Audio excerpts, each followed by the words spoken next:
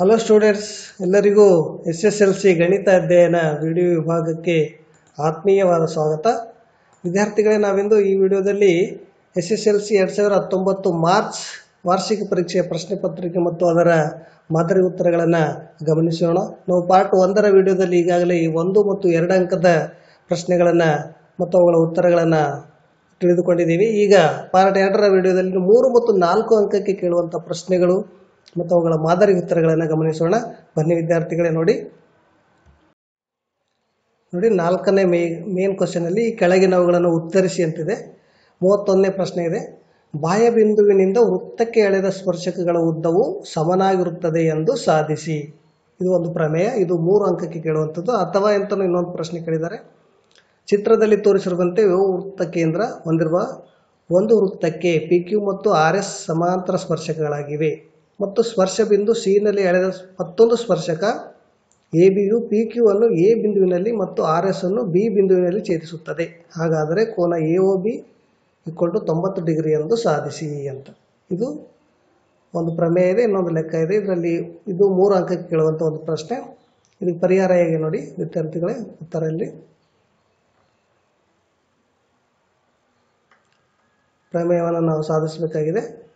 ಚಿತ್ರವನ್ನು ಬಿಡಿಸ್ಕೋಬೇಕು. ಮೊದಲು ಈ ಚಿತ್ರವನ್ನು ಬಿಡಿಸ್ಕೊಂಡಾದ್ಮೇಲೆ ನಾವು 4 ಹಂತಗಳನ್ನು ಬಳಸ್ಕೊಂಡು ಪ್ರಮೇಯವನ್ನು ಸಾಧಿಸಬಹುದು. ದತ್ತ ಬರೀತೀರ. O ವೃತ್ತ ಕೇಂದ್ರ, P ಬಾಹ್ಯ ಬಿಂದು, PQ ಮತ್ತು PRಗಳು ಬಾಹ್ಯ ಬಿಂದುವಿನಿಂದ ವೃತ್ತಕ್ಕೆ ಎಳೆದ ಸ್ಪರ್ಶಕಗಳು ಅಂತ ಬರ್ಕೋತೀರಿ. ಇಷ್ಟು ಬರೆದ್ರೆ ಇದಕ್ಕೆ ಅರ್ಧ ಮಾರ್ಕ್ಸ್ ಇದೆ. ಸಾಧನೆಯ ಬರೀತೀರಿ. PQ = PR ಅಂತ ರಚನೆ ಮಾಡಬೇಕು. OQ, OR ಮತ್ತು OPಗಳನ್ನು ಸೇರಿಸಿ ಅಂತೇಳಿ. ಸಾಧನೆಯಲ್ಲಿ ತ್ರಿಭುಜ POQ ಮತ್ತು ತ್ರಿಭುಜ PORಗಳಲ್ಲಿ ನಾವು ಯಾವ್ಯಾವ ಕೋನಗಳು ಸಮ ಇದ್ದಾವೆ ಮತ್ತು ಯಾವ ಬಾಹುಗಳು ಸಮಾನ ಇದ್ದಾವೆ ಅಂತ ಬರೆದುಕೊಂಡು ಈ ರೀತಿ ನಾವು ಇದನ್ನು ಪ್ರಮೇಯವನ್ನು ಸಾಧಿಸ್ಬೋದು ವಿದ್ಯಾರ್ಥಿಗಳೇ. ಪರ್ಯಾಯವಾಗಿ ಇನ್ನೊಂದು ವಿಧಾನವೂ ಸಹ ಪರೀಕ್ಷೆಯ ಮಾಡೆಲ್ ಆನ್ಸರ್ನಲ್ಲಿ ಕೊಟ್ಟಿದ್ದಾರೆ. ಇದನ್ನು ಸಹ ನೀವು ನೋಡ್ಕೋಬಹುದು. ಹಾಗೆ ಮುಂದುವರೆದ್ರೆ ಇನ್ನೊಂದಿದೆ. ಅಥವಾ ನೀವು ಯಾವುದಾದ್ರೂ ಒಂದನ್ನು ಬಿಡಿಸ್ರಿ ಅಥವಾ ಈ ಲೆಕ್ಕವನ್ನು ಸಹ ನಾವು ಬಿಡಿಸಿದರೆ ನಮಗೆ 3 ಅಂಕ. ಒಂದು ಅದನ್ನು ಬಿಡಿಸ್ಬೋದು ಅಥವಾ ಈ ಲೆಕ್ಕವನ್ನಾದರೂ ನೀವು ಬಿಡಿಸ್ಬೋದು. ಈಗ 32ನೇ ಪ್ರಶ್ನೆ ನೋಡಿ. ಈ ಕೆಳಗಿನ ಆವೃತ್ತಿ ವಿತರಣಾ ಕೋಷ್ಟಕಕ್ಕೆ ಮಧ್ಯಾಂಕವನ್ನು ಕಂಡುಹಿಡಿಯಿರಿ ಅಂತ ಒಂದು ಆವೃತ್ತಿ ವಿತರಣೆಯನ್ನು ಕೊಟ್ಟಿದ್ದಾರೆ. ಇಲ್ಲಿ ವರ್ಗಾಂತರ 1 to 4 ಎಷ್ಟಿದೆ ಆವೃತ್ತಿ 6, 4 to 7 30 ಈ ರೀತಿ ಕೊಟ್ಟಿದ್ದಾರೆ.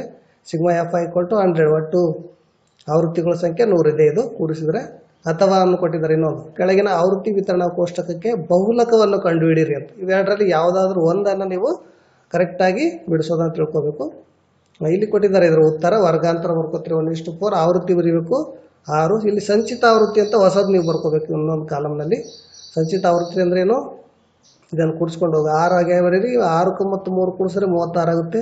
36 ಮತ್ತು 40 ಕೂಡಿಸಿ 76 ಆಗುತ್ತೆ. 76 ಮತ್ತು 16 ಕೂಡಿಸಿ 92 ಆಗುತ್ತೆ. ಈ ರೀತಿ ಕೂಡಿಸ್ಕೊತ ಹೋದ್ರೆ ಸಂಚಿತ ಆವೃತ್ತಿ ಒಟ್ಟು ಎಷ್ಟು ಬರಬೇಕು ನಮ್ಗೆ 100. ಯಾಕಂದರೆ ಆವೃತ್ತಿಯಲ್ಲಿ 100 ಇದೆಯಲ್ಲ, ಒಟ್ಟು 100 ಆಗುತ್ತೆ. ಅಂದರೆ n/2 ಕಂಡುಹಿಡಿಬೇಕು. ಇಲ್ಲಿ 100 n ಅಂದರೆ ಎಷ್ಟು, ಒಟ್ಟು 100 ಇದೆ.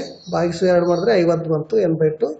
ಈಗ ವರ್ಗಾಂತರದ ಕೆಳಮಿತಿ ಅಂತ ಬರ್ಕೋಬೇಕು. ನಮಗೆ ಮಧ್ಯಾಂಕ ಕಂಡುಹಿಡ್ಲಿಕ್ಕಿರುವಂಥ ಸೂತ್ರ ಇದೆ. ಅದರ ಪ್ರಕಾರ L = 7. ಇಂದಿನ ವರ್ಗಾಂತರ ಸಂಚಿತ ಆವೃತ್ತಿ CF ಅಂದರೆ 36 ಇದೆ. ಮಧ್ಯಾಂಕ ವರ್ಗಾಂತರದ ಆವೃತ್ತಿ F = 40 ಇದೆ. ವರ್ಗಾಂತರದ ಗಾತ್ರ ಎಷ್ಟಿದೆ, H 3 ಇದೆ. ಅದನ್ನು ಬರ್ಕೊಂಡು ನಾವು ಮಧ್ಯಾಂಕದ ಸೂತ್ರವನ್ನು ಹಾಕೋಬೇಕು. ಇಲ್ಲಿ ಮಧ್ಯಾಂಕ = L + n/2 - CF/F × H. ಇದು ಮಧ್ಯಾಂಕ ಕಂಡುಹಿಡಲಿಕ್ಕಿರುವಂಥ ಸೂತ್ರ. ಈ ಸೂತ್ರದ ಪ್ರಕಾರ ನೀವು ಬೆಲೆಗಳನ್ನು ಆದೇಶಿಸ್ತಾ ಹೋಗಿ ಅದನ್ನು ಸಂಕ್ಷಿಪ್ತಗೊಳಿಸಿದ್ರೆ ನಮಗೆ ಉತ್ತರ ಮಧ್ಯಾಂಕ ಎಷ್ಟು ಬರುತ್ತೆ, 8.05 ಬರುತ್ತೆ. ಹೀಗೆ ಪ್ರತಿ ಒಂದು ಸ್ಟೆಪ್ಪಿಗೂ ನಮಗೆ ಅಂಕಗಳು ದೊರೀತಾ ಹೋಗ್ತವೆ ವಿದ್ಯಾರ್ಥಿಗಳು. ಒಟ್ಟು 3 ಅಂಕಗಳು. ಅಥವಾ ಇದನ್ನು ಸಹ ನೀವು ಪ್ರಶ್ನೆ ಬಿಡಿಸ್ಬೋದು. ಬಹುಲಕ ಅಥವಾ ಮಧ್ಯಾಂಕ ಯಾವುದಾದ್ರೂ ಒಂದನ್ನು ನೀವು ಬಿಡಿಸಿ.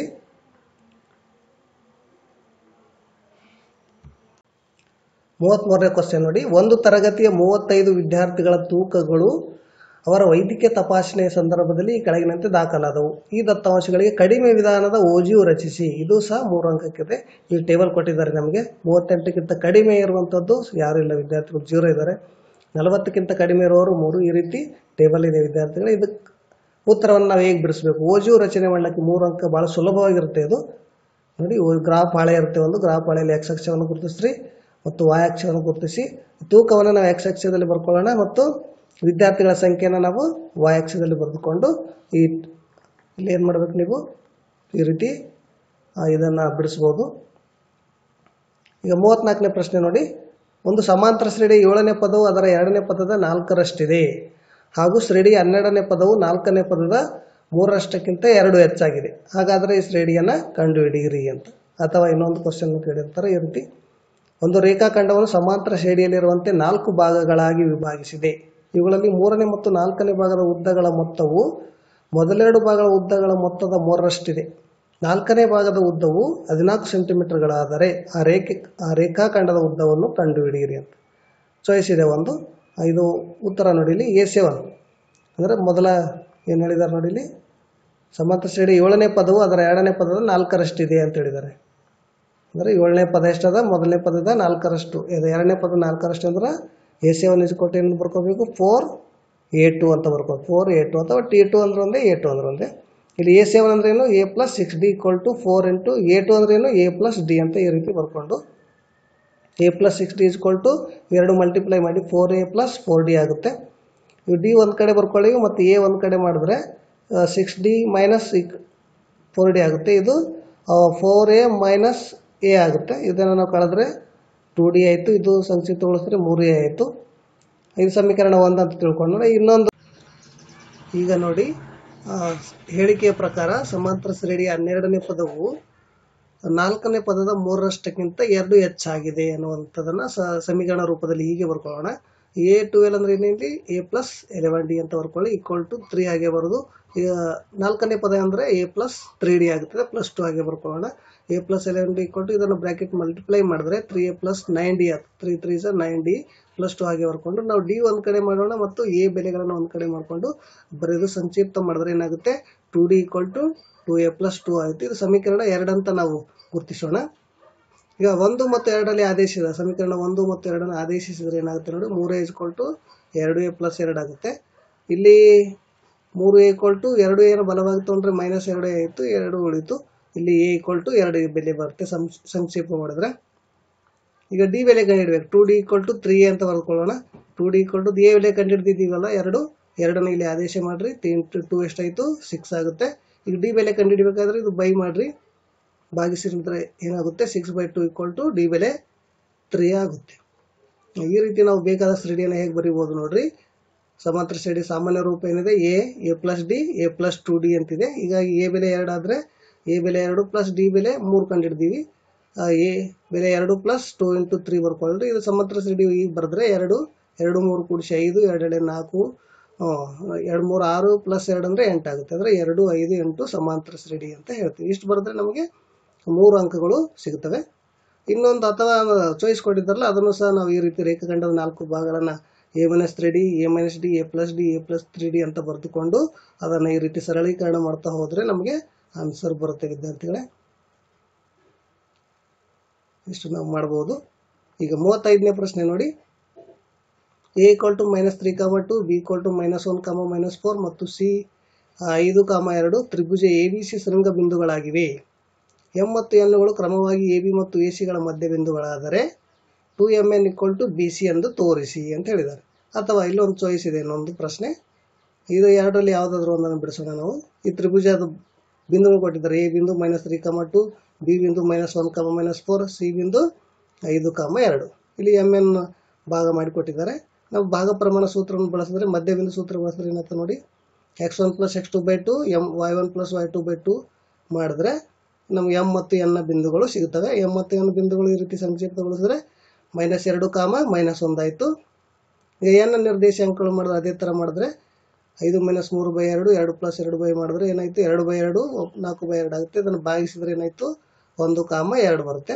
ಇದು N ನಿರ್ದೇಶಾಂಕಗಳಾಗ್ತವೆ ಇಷ್ಟು.